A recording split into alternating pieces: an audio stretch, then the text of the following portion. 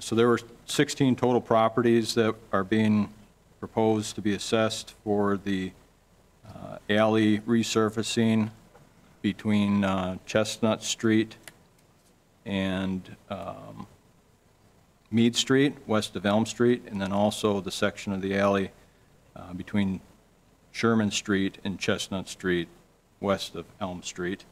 The total cost of the assessments is $19,292.36. As I mentioned, that's divided by 16 properties based upon the lineal foot of frontage. The estimated cost was $4.31 per lineal foot of frontage. The actual cost, which is what we derived for the proposed assessments, is $3.51 per lineal foot. And so definitely a lower price there. There's 3 different invoice costs that the property owners have identified on their proposed assessment reports. The range is from $175.50 for a 50-foot parcel, $263.25 for a 75-foot parcel, and then $351 for a 100-foot parcel. There were 2 parcels identified in the assessment district that were corrected as having, they have deferred assessment for restricted access covenant. So their invoices are modified to a 0 charge. It was something that pre-existed prior to, I think they were in 2014, the restricted access covenants were approved, and by city policy, proposed or permanent street surfacing costs cannot be levied for the improvements at this time, but those costs are deferred until either they want their access back or, well, yeah, until they want their access back. At such time, they can pay for the deferred assessment. So that concludes my review of the proposed assessment report. Thank you. So just remind everyone that this was supposed to be an assessment hearing. Sounds like there's no one in the crowd tonight, but if you would like to reach out, all our information is available via the city website, or if you call down to City Hall, they'll be happy to provide you with our email and phone numbers. So that brings us to item number 3, which is a lot of what Joe just did, which is review engineer's assessment report and take action on assessment resolution for the alley resurfacing west of Elm Street, between Mead Street and Chestnut Street, and between Chestnut Street and Sherman Street.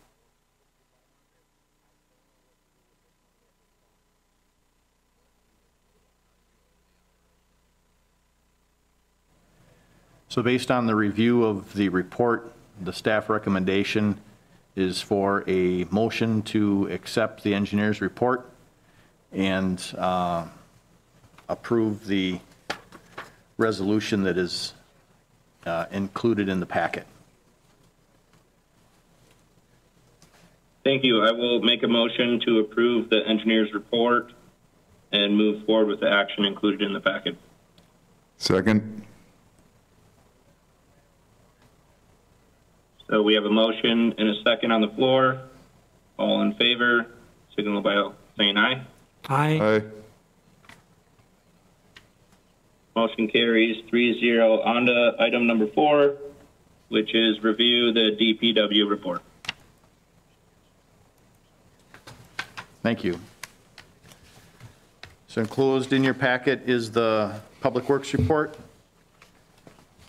This report will also be included on the Public Works page of the city's website. I'll touch on just a few highlights. Out at the airport, the hangar construction is now substantially complete. They're wrapping up on punch list items and getting ready to close that project out. Buildings and grounds, we continue with 2 to 5 mowers in use. And we do have, as part of the DNR grant from last year's catastrophic storm event.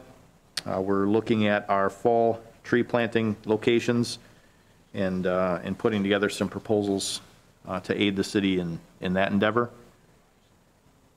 From engineering, an item that has been of interest to alderpersons now for several months is the status of the special assessment study. A draft report's complete and being reviewed by staff. There's still some data and some fine tuning that needs to be included to finalize that. We anticipate that within the next 2 to 3 weeks, we'll have a copy of that report sent out to alderpersons in advance of the September Public Works meeting, at which time we'll have a referral to review and discuss. Additionally, the flood modeling along the Wisconsin River near the roundabout and the DOT office building in cooperation with the Department of Administration is wrapping up. We are reviewing a couple of solutions there and anticipate being able to present that sometime here in the near future. Hopefully, if everything works out right, the way the flood modeling looks, we'll have some solutions that will greatly minimize the efforts of staff to prevent flooding in a 100-year event in that area.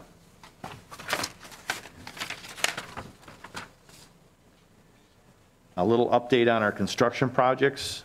Our 10th Street South project's complete. Our Chase Street from 17th Avenue to 21st Avenue South is complete. The Centralia parking lot, center parking lot is complete. The 2nd Avenue South from 10th Avenue to West Riverview Expressway is getting close. We do have some asphalt, finished coat of asphalt should be arriving soon.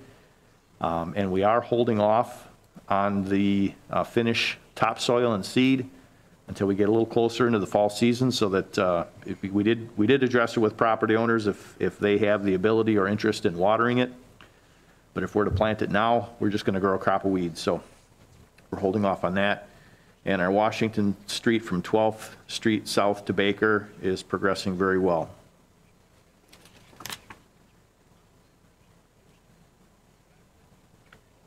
Our sign shop has been working. If you've been driving around, you're going to notice that center lines have been freshened up in a number of areas.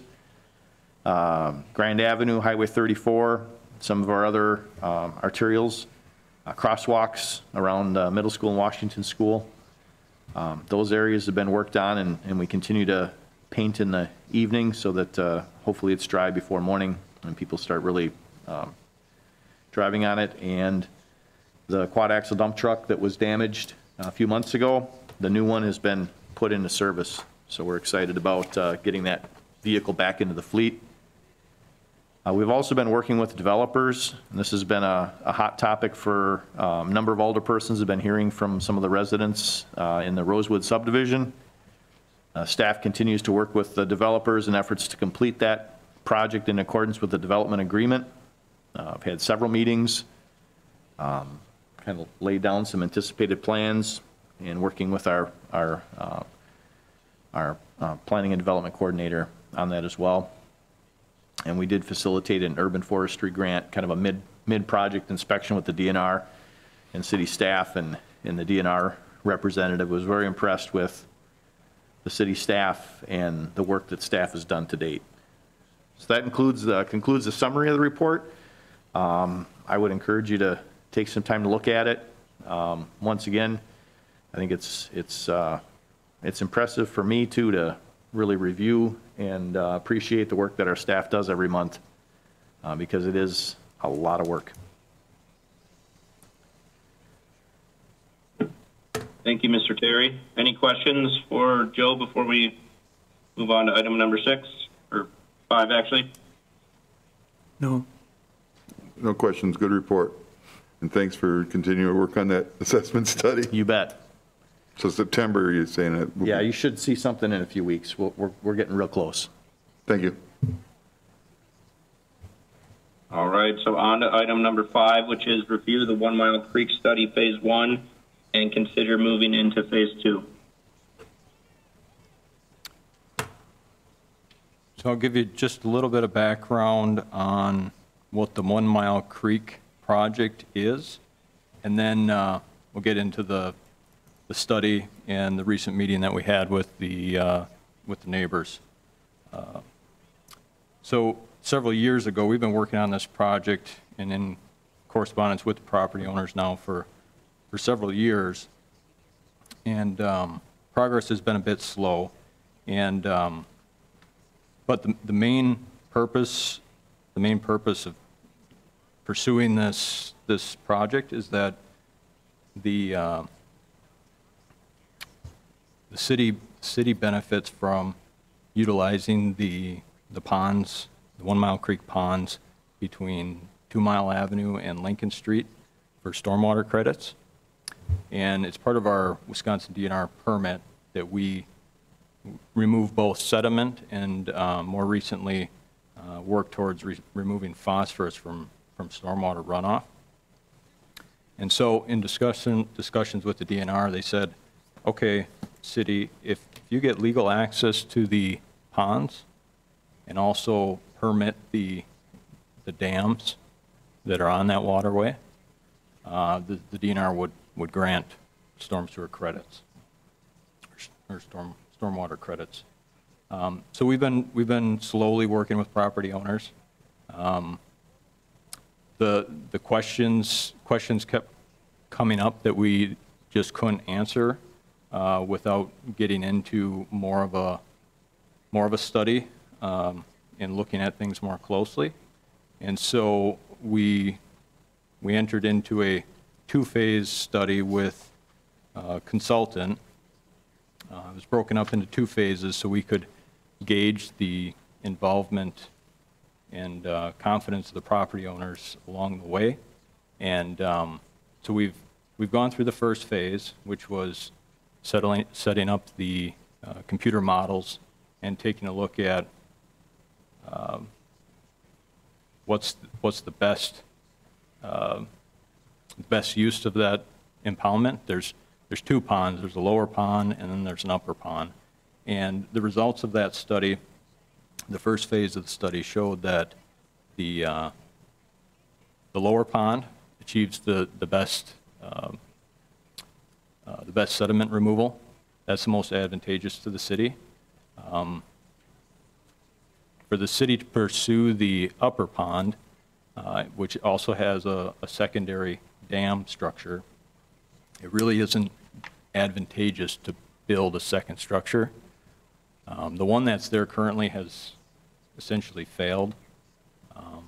So our current recommendation based on the first phase, which we shared with the property owners, was that the city would still benefit from the additional surface area of both ponds, but only likely pursue the permitting of the lower structure, the dam near 2 Mile Avenue. So that brings us to the results of the discussion with the property owners on July 22nd. 7 of 9 property owners attended the meeting. And I did receive a phone call from an 8th property owner, so I've yet to talk with them and update them on the results of the first phase. But all the property owners that we've talked with at the meeting agreed that it'd be worthwhile to pursue the second phase of the study, which gets into more of the conceptual design, and it would answer the one primary concern that the residents had at the meeting, which was if the city doesn't participate in the upper dam structure, replacing that and fixing it up, what would the resulting pond size be on that upper dam or upper pond? And so phase 2 really would answer that question for both the city and the property owners. The studies included in the packet, the cost to pursue the second phase is $5,900. It's already budgeted, so there's funds available to do that. Originally, it was, like I said, requested that we set it up in 2 phases so that if we could gauge the property owner's interest as we moved along and bring it back to the committee before moving into phase 2. So that's the request for the committee, is based upon the information provided and where we stand with the study. If the committee has any questions, of course, and then if there's desire and interest to move into phase 2.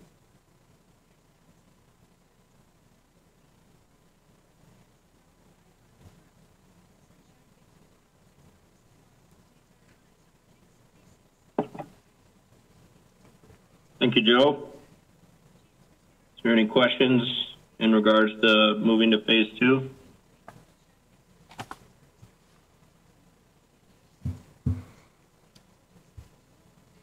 No questions. All right, thank you. Oh, go ahead. I don't have any questions. I'd make a motion to move to phase 2 of the study. I'll second. All right, we got a motion and a second on moving to phase 2 for the 1 Mile Creek study. All in favor signal by saying aye. Aye. Aye. All opposed? Motion carries. On to item number 6, which is discuss developing a large item garbage collection program.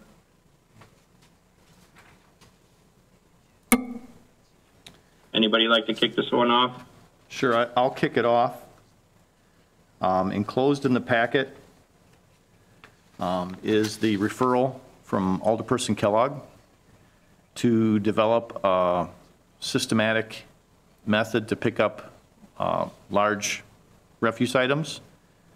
The background information states the city has successfully developed a recycling and refuse process. Periodically, there is refuse placed on the curb throughout the city, with residents moving. With the new refuse collection process, there are challenges for some individuals to dispose of appliances, tires, couches, etc. Under options available, Alderperson Kellogg would like the committee to discuss the possibility of establishing a systematic way of collecting large refuse. This would help keep our neighborhoods more appealing and avoid having large quantity of refuse on the curb for a period of time. The cost of the refuse pickup would still be charged to the landowner. The concept suggested is similar to weekly brush pickup. A large volume pickup would be on the first Monday of the month. This would be the same time for appliances, tires, et cetera, to be picked up, and the landowners would be charged for this pickup. This method would allow the city to plan accordingly rather than having pickups throughout the month. Alderperson Kellogg is requesting the committee consider this, and it would be financed through a fee schedule, that there would be no additional costs, and it may reduce the number of ordinance violations. There is a concern that there may be a problem with charging and receiving funds for pickups. So we did spend some time and reviewed this, and I do have a report that's in the packet, and I'll try to fairly quickly go through it. Alderperson Kellogg has submitted a referral to consider the establishment of a large item collection program. The desired scope of the program was defined as a monthly collection of any large item, couch, TV, tires, appliances, etc. For the purpose of this memorandum, it's understood that service would be restricted to 1- and 2-family residential properties. I've got several categories here. For administration, is any large item collection program would serve a small portion of the city's residents at any one time. Staff recommends the program operate by appointment only. Without appointment, staff would spend an excessive amount of their time driving the 200 to 300 miles to check all the city residents. The city has required appointments for leaf collection for the past year, and while this has dramatically reduced collection time, residents are not calling in as required. So a significant public education effort will likely be required, as well as a robust enforcement program for any program like this to be successful. In considering operations, determining the amount of time it would take staff to perform this type of service is challenging because the city has not provided this type of service in the past, and estimating demand is subjective. I anticipate this service would take a 4-person crew with 2 to 3 dump trucks and an end loader with a grapple to patrol the city. I believe it would take 8 to 10 days per month to manage collections if the service is going to include tires and various appliances.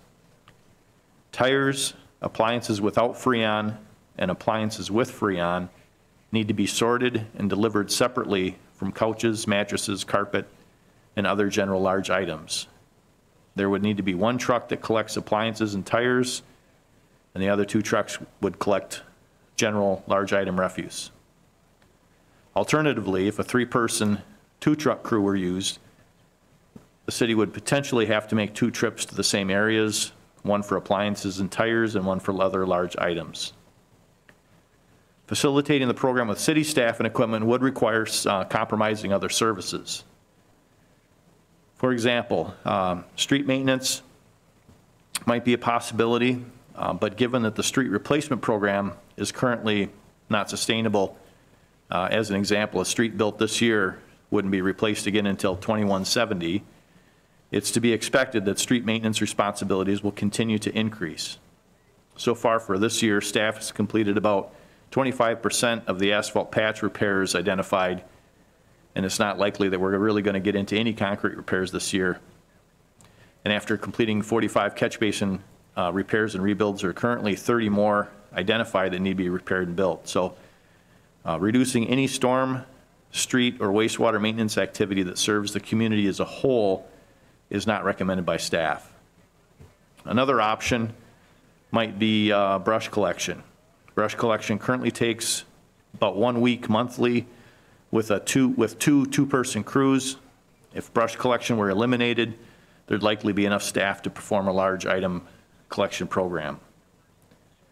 Another option is to facilitate a program by a contractor, and that may be challenging. We did contact Advanced Disposal, and they would not perform a large item collection program that includes tires and appliances.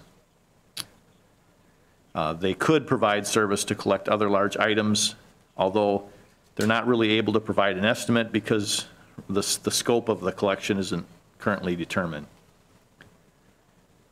Financing, the referral suggests city residents could be charged for collection.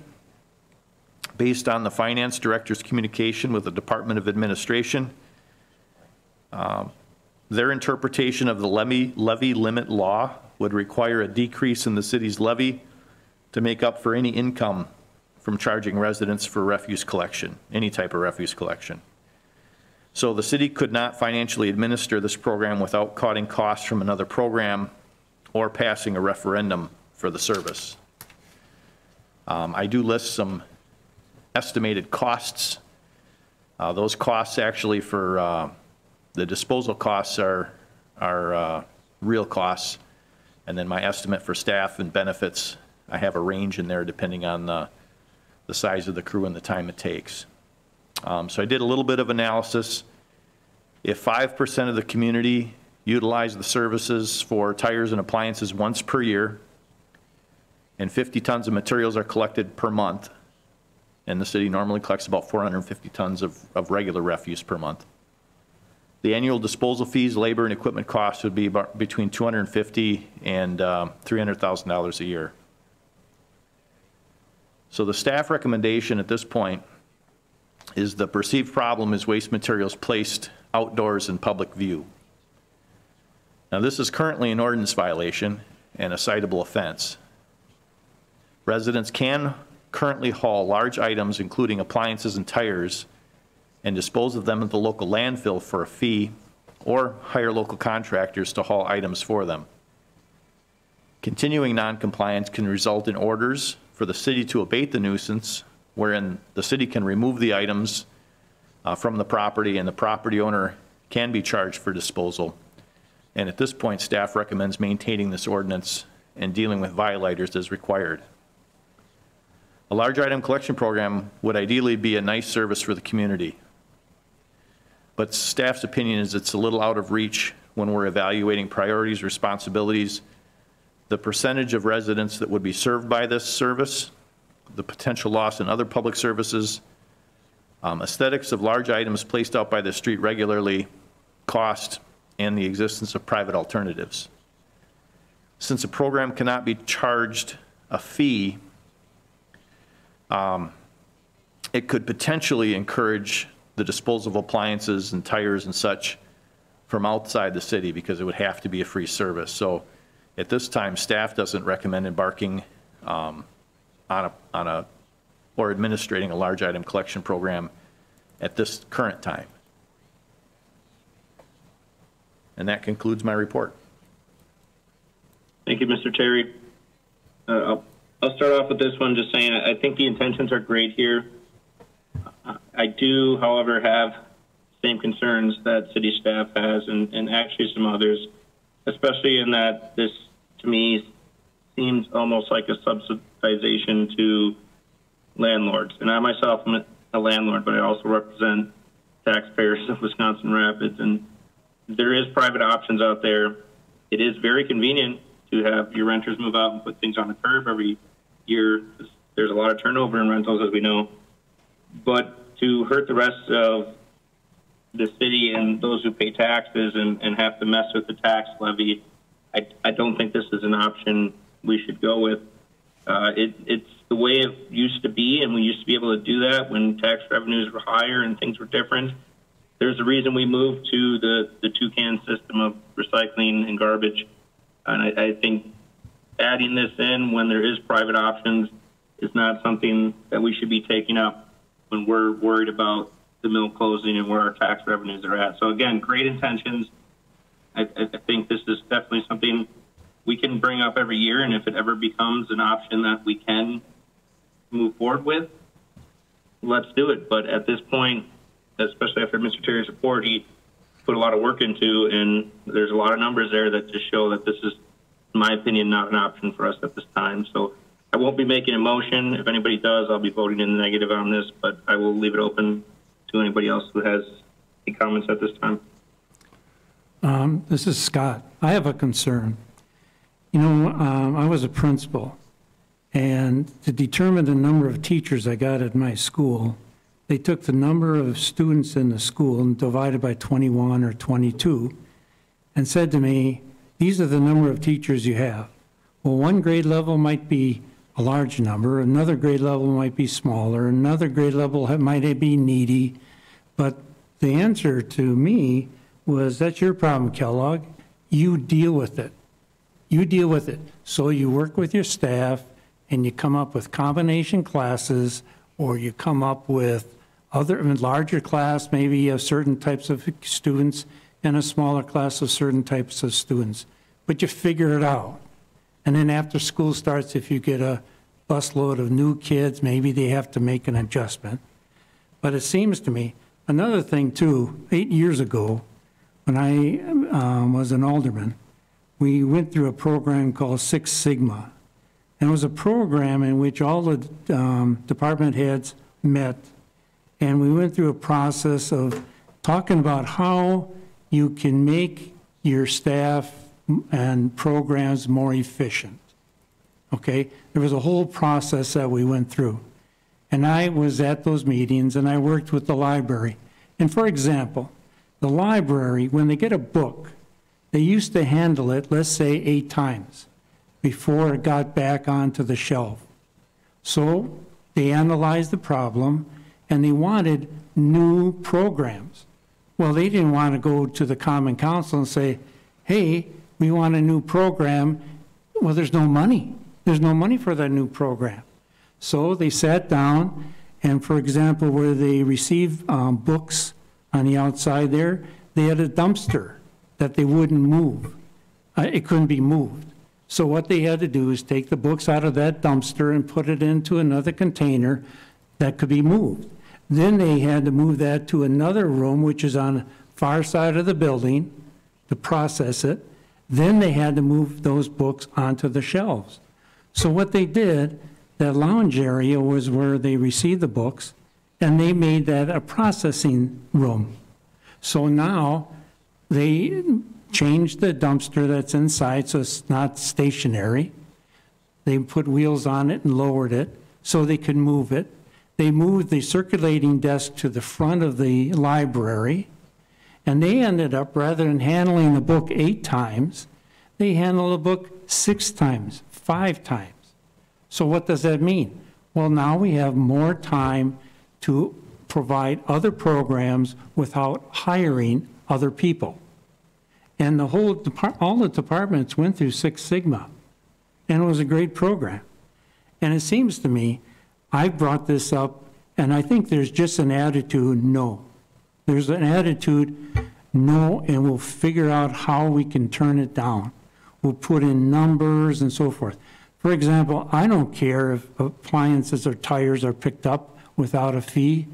They usually are picked up when somebody buys an appliance, they pick up the appliance.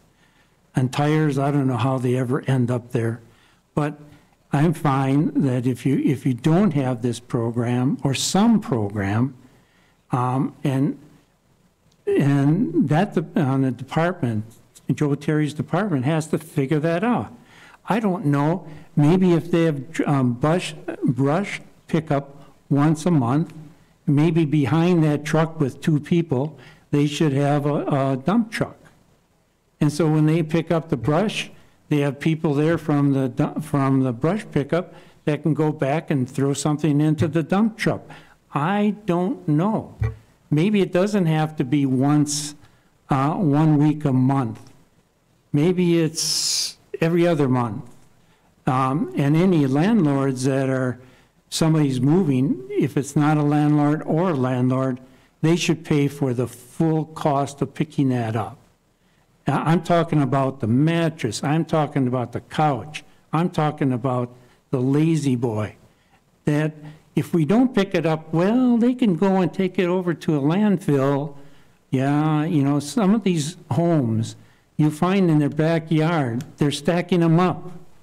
And if they choose not to take it to a landfill, which would be a responsible thing to do, I'm not sure all our residents are responsible, they'll end up in some field in the river and taking away from the appearance of our neighborhoods. So I agree with what some of the things that Joe Terry is saying here, but I'm saying, can we sharpen our pencil, think about how we could do things like I mentioned at the library, and revise it. I'm not saying it has to be appliances and tires, and you know, maybe it's a way of doing some other way, but I don't think we thought creatively. I know Joe works hard on this, and they have a demand. You read the department report, and there's a lot of things going on. I'm not oblivious to that. All I'm saying is, I think there can be some creative thinking that could do this a few times of the year, 3 months. And in the summer, we have summer employment. I mean, we have part-time people. And maybe it's from June to September, I don't know. But in winter, I don't, you know, forget it with the plowing and everything else. But all I'm saying is I'm satisfied with the thoroughness that Joe has done here. But I'm not satisfied to being more creative, thinking out of the box. And you can't add more. Maybe, for example, in cutting the lawns, maybe there's some fields we can, or some grass we can cut every 4th week, some grass we can cut every 2 weeks. It's not obvious. People won't be annoyed by it. Maybe you got to get a bigger lawnmower and put that personnel helping to pick up this refuse. It just, you know, like for example, you know, like machinery. If there's something that's taking a lot of time, maybe we should put in the budget something that would reduce some time for some people, and that time for some people could be used for this. The idea is, do you want to do it or not want to do it? I have a feeling that it's a sense in that department, we don't want to do it. So we're going to figure out a way to write all this down and show how it's going to be a problem with the taxpayer and all this other stuff. And rather than saying, we're going to do it, we're going to be within the budget, we're going to be with regard to concerning about the taxpayer, and we'll have to try to figure out a way. And we got plenty of time. Who says it's going to start this summer? And maybe if it starts, maybe it has to be in a couple alder districts, just to try it. I don't know, but I think we have this attitude, we don't want it, so we'll figure out a way not to do it and say the price tag's too high. Or do we want it, and we'll figure out a way to do it within the budget. And that's my attitude toward this. So I appreciate all the work, and I understand it, but I think this is how I feel it's coming. It's like, we don't want to do it, we had it, it was nice at one time, and now let's forget about it. Unless our neighborhoods have all these problems eventually, and then we'll say, what the heck did we do? Now we got to come up with a program. I don't understand it. I think there's a creative way of doing it, and it's easy for me to say. I understand. It was easy for the library to say, oh, we need some more people for new programs. They didn't say that. They didn't come to the Common Council and say, we need more staff. They figured out how they could change their routines within that building and didn't have to add more to it. And I think that's the mentality in any of the departments, not just this issue, any of the departments. Think smarter, think out of the box, and consider the taxpayer. So that's my opinion. Thanks. Mr. Chairperson, could I comment, please? Yes. I just want to follow up with a couple things, because I think it's important that the alderpersons and the public are aware of a few things. So the referral included appliances and tires, which is why that's what we reviewed, that's what was asked for. A monthly program is what was asked for, so that's what we reviewed. The Lean Six Sigma and the efforts that you offered about the library, I'm not sure to what extent the library staff was cut since Lean Six Sigma was, but the Public Works Department has been, significantly. And I certainly have great pride in the effort that staff has made at the street department to improve efficiencies with less staff and equipment. For example, we're able to fix many more catch basins in a year because the gentleman sitting right here in this room came up with a method to make that process more efficient. We have a single dedicated trailer that has everything on it for those activities. So when that crew goes out in the field, we're not wasting time running around back to the shop to get something that we forgot. Everything's right there. You know, our fleet, we've become more economical with our fleet, extending the life of equipment. The simple fact of the matter is we have 150 miles worth of streets. We're replacing a mile a year. The effort and the stress level of staff to try to keep up with those maintenance activities is approaching a breaking point. And every day we're looking at ways to work more efficiently, and we are. But a program like this, our ordinance never did have an allowance for us to be collecting this stuff. We used to have 4 people out on garbage every day. We now have 2. So we're trying to use the 2 people that we have more efficiently so that we can accomplish more maintenance activities. If we're okay with substituting some services, if the city's okay with that, then we'll spend the time to collect large items. Got no problem performing the services that the city council wants us to perform. This is not a negative Nancy report. This is a realistic report. If we're going to perform an extensive service that nobody else does, nobody else picks up tires and appliances. Nobody does that. I would be really interested if there's a single municipality in the state of Wisconsin that actually collects that stuff. And they can't afford to do it anymore anyway, because we're limited with what we can spend, and we have to become more efficient. And some of these Cadillac services have to get cut off. So You know, I appreciate the suggestion that, look, just do what it takes to get it done. But we spent probably 6 months last year debating mowing a section of the city that that's what we were trying to do, is figure out how to make small adjustments so that we could get everything done that needs to get done. You know, so I appreciate the request. I would love to be able to provide that kind of service. And if there's a desire to see us change some things, as far as the service levels that we're providing, I'd be happy to do it. But I just want to make sure that any suggestion that we're not every day seeking at ways to become more efficient and do better, that's a high priority for us. It's a high priority for my staff, our department heads and hourly employees alike.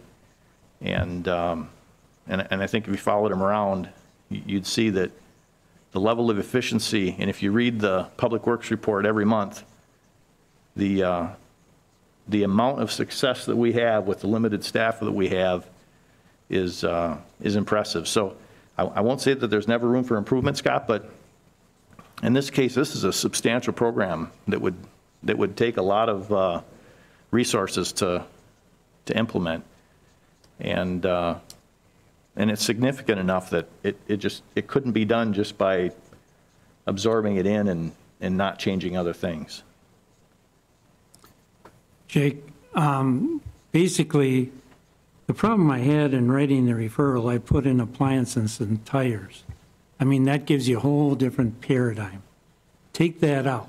Take it out, and then go up and down some of our streets and see the couches and the mattresses out there and so forth. And if we had a cut, why did we make the cut? You mentioned that your staff you have fewer people. And then if we had 4 people on the garbage crew to pick up, and now we have 2, what happened to the other 2? And I know they get absorbed. I know they get, they get into programs and all of a sudden they're gone. But maybe we need to add another one. I remember in the budget and the discussion we had, we wanted to hire 2 more people to cut grass. I don't know I guess I should know what happened to that proposal, but maybe we just cut that. And then part-time help in the summer. Maybe we can do it with some of the part-time help. I don't know that. That's your domain. That's your area of expertise. And I think your staff and the employees are doing a fantastic job. It's not a question of work and efficiency and hard work and all that. I'm just saying, is it something that could be done differently? And if you weighed all the options and looked at all the aspects of it, if everybody knew they could have a large pickup in July and a large pickup in October before school starts, those 2 months, and just pick up the large items. They have it in their backyard, they have it on the side of the house, they have it in their basement, just go and pick it up then. But, and then clear those areas out. I mean, we get the report on all the ordinance violations of all the garbage that's in the yards, or we get ordinance violations of all this and all that. I mean, if we had this program, you wouldn't have all those ordinance violations. And then they get the ordinance violation, and now that becomes that resident's problem. Well, I'm 69 years old, or I'm 50 years old. What am I going to do with that? How do I get rid of it? And I know there's private groups that, companies that maybe we could work with, but it just seems, I just like to look at things as, let's do it, and what would be the consequences, and forget about the appliances and forget about the tires. I screwed up on saying that in the recommendation. But I don't know. I just think that it's something to, rather than just say, no, we can't do it, I'd like to just say, what are some options that might be available? And I know in listening to your reports, you do things efficiently. I'm not I'm not questioning that. I'm just saying, can we try and look at this differently? So it's not a criticism of you or the department or employees, or it's just the idea of a topic that I think people want, and people have expressed it to me. I get phone calls, and I'm not talking about the landlord that people moving out or somebody's moving out of their house, charging for that pickup. I'm talking about those incidental things that maybe a dump truck could follow the brush pickup truck, and you got 3 men there or 3 people, and they could take care of it. But I don't know. That's just, I want to express my opinion. That's it. Thanks. Thank you, Mr. Kellogg. Okay. I was part of the system or the vetting of the new recycling garbage system that we put in a couple years ago. And is Ms. Schill in the room tonight? No. So one of the issues we had when we went through drawing up the ordinance and the legal language of it and sending it to the state they sent back is that we did actually look at, there was going to be a tag program of people who had refuge that they couldn't fit into their bins. They would be able to buy a tag from the city garage and put it on there, and that was turned down. So we went through this, we tried, and it just wasn't possible. And I would just remind everyone of that this is an idea that's been floated, and without taking drastic ramifications of what Mr. Terry went through with our budget and other things, we looked at tagging garbage bags or tagging items and the city doing that, and it was looked at, and I would reference Attorney Schill on this, as a for-profit almost business, and we couldn't operate that way. And so that's why we took it out of the ordinance that was originally written. But maybe Mr. Terry can speak more to that. I know Ms. Schill can. I don't have much else to say on that. I open the floor to anybody else who does. Yeah. Hey, Jake, this is Dean. Yes, my take on this is that if there wasn't an outlet for these items already in the private sector, it'd be another story. But people need to have a little personal responsibility. And along those same lines, we have to enforce these ordinances when they're left out. There's been a couch out off a Gainer on one of the cross streets, I can't remember the number, for about a month. And I've talked to the gentleman driving the garbage truck said, yeah, it's been there for a couple of times, and I believe they've checked into it. At some point, we have to enforce that ordinance. But by the same token, it's known you can't put a couch out on the street and expect it to just go away. It costs about, I think, last time I took a load to the dump of construction waste and a bunch of breaking down a bathroom, it was probably size of 4 or 5 couches. It cost me like $23 to take it to the landfill. It's not an outrageous amount of money, and it's not something I think we can expect the taxpayers to pay. But it's important that we really enforce these ordinances. Yesterday, by now it's probably known around the city there, I noticed, and I actually sent some pictures to Mr. Terry and Public Works and Mr. Starks, and there was somebody completely left their apartment on Grand Avenue on West Grand, or their house. Apparently that's what happened, and everything was out there. 4 or 5 mattresses, pile of junk, excess garbage, overfilled things. And I took the picture, I sent it in, and then I was reminded to utilize the City of Wisconsin Rapids website, or app, excuse me, that can be downloaded. And I would encourage residents to download that app. If you see somebody who's left something out for a long period of time, take a picture of it, and that app's pretty helpful. I'm all in for beautifying the neighborhood, but I'm also in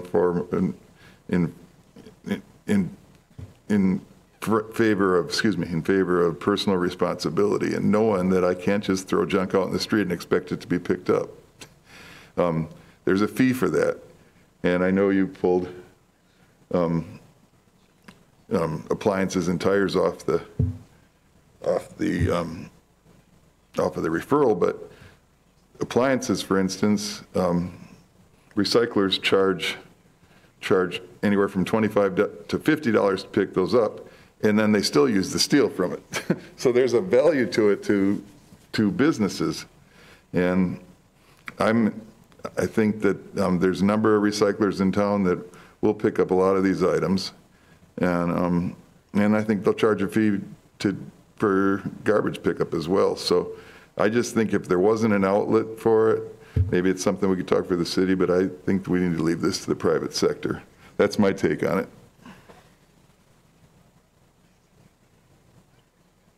Thank you, Mr. Veneman. Would anyone on the floor like to make an action?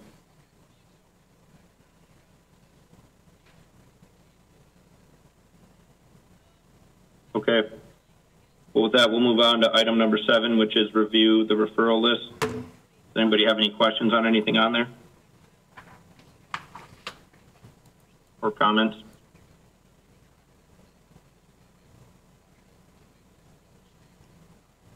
So okay, thank you. I think we could remove item number 8.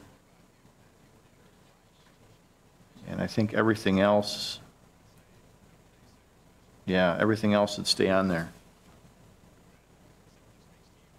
All right, could we please have the minutes reflect that we're removing item number 8 from the referral list? Unless anybody has an objection to that.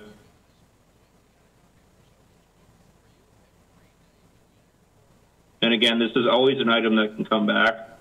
I think we vetted through it well tonight. Any other comments on the referral list for Public Works, item number 7? And I'll move to item number 8, which is adjournment. Motion to adjourn. I'll second. All in favor, signal by saying aye. Aye. Aye. Meeting adjourned at 7:43 p.m. Thank you, everyone. Stay safe.